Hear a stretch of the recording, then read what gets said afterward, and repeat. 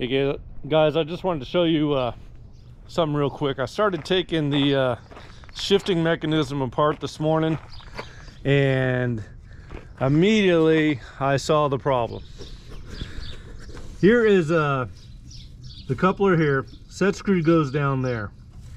Now, the hole where that screw is supposed to go in was back there. You can see how many degrees that was off.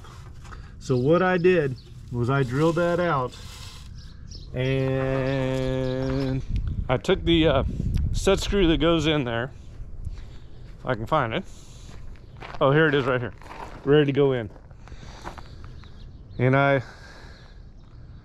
sharpened that up a bit, so as I tighten it down, it is going to end up going down in there in the proper spot.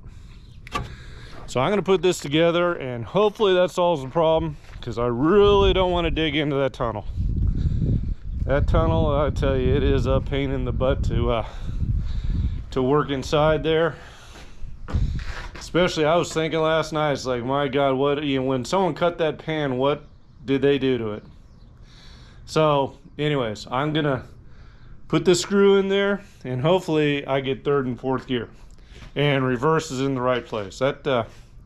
That's kind of an issue. So anyways, I'm gonna put this together. Let's see if it works. All right, guys,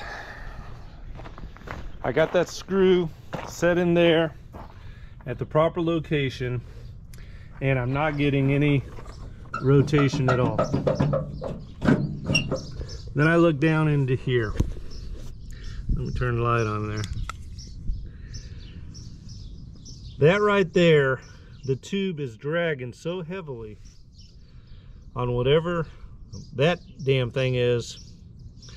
That must have been for the cables of the emergency brake. But let's see if I can't do all this with just one hand.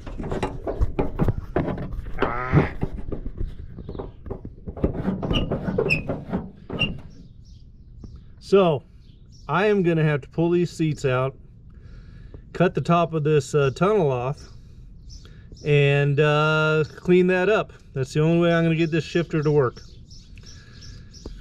Yeah, somehow in the shortening of this pan, I don't think this was ever put together right, so it functioned right, because that was jerry-rigged there, and this is a mess. So let's I'm gonna have to pull these seats back out and cut the top of that tunnel off and get that shifter working right. So yeah, that's what I'm doing. I'll see you guys in a bit. Well guys, so I cut the top of the tunnel off, and I'm still not getting rotation here. I mean, it will go into these gears here, but you can see how someone just beat the hell out of the top of this tube to try to get things to function. That's where it was rubbing. And so I'm thinking that it has such an arc to that I'm not getting the rotation that I need in order to switch the gears. So, funny thing, I took that apart, and I'm getting two of the gears still, and I wanted to see what gears I'm getting. And so I put the seat back in, started it up, hit the clutch, and well, if you saw the video yesterday, you heard me say how I think I'm having clutch problems, that I got the wrong pressure plate in there, and well, so I'm to the point today that yeah, I'm going to get parts. I'm going to go get the new clutch, and I'm really thinking that I am going to have to straighten this to get this to function properly. I'm going to have to straighten this out. I was just looking for a flashlight, but I can't find one. You look all the way down there and you just see this tremendous arc that somebody put in this. And you can see right there how somebody beat the hell out of it to try to get it around that thing in there that I ended up cutting out of there. So what's gonna have to take place, I'm gonna have to pull that tube out, straighten it, which is gonna lengthen it,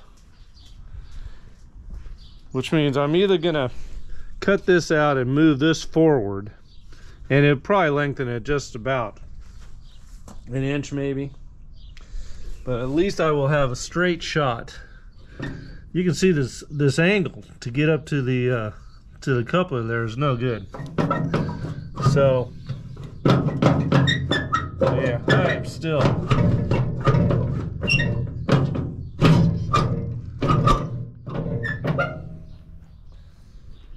not in good shape there, and the clutch just totally totally disintegrated here. So I need parts there. Anyways, that's it for the day. I'm to the parts store and gonna get what I need. I gotta fix that clutch, and then I gotta pull that tube out and straighten that out and try to get a better shot back to that coupler and hopefully get more rotation. So yeah, work. Anyways, you guys have a great day, and I'll talk to you on the next one.